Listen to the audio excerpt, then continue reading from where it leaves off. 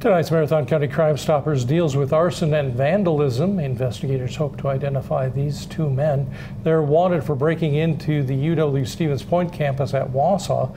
Once inside, they caused damage to a number of areas. They were inside. They found these glass items. They tried to cut them in half with a chop saw. That didn't work. It broke instead.